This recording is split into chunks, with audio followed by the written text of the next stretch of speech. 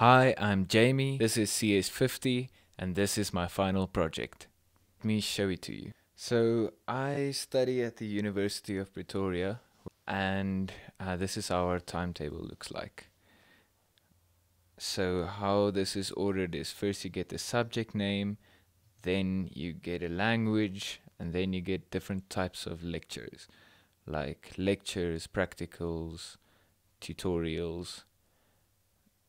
So there are two groups or five groups of lectures, and you only have to choose one, and each group has 3 times or something similar. So let me walk you through the project. It's called Timetable, and it's Python. It's written in Python. So now it's gonna ask whether I want to load it from the web.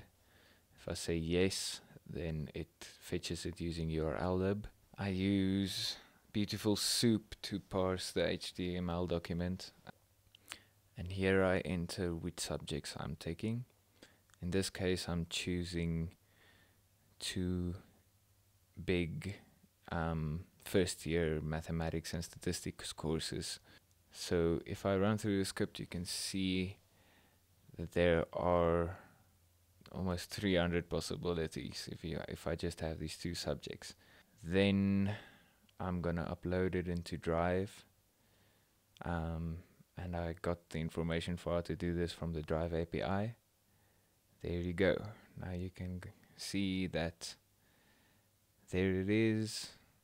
Thanks a lot. I really enjoyed the subject, and I'm hoping to take some more edX courses in the future.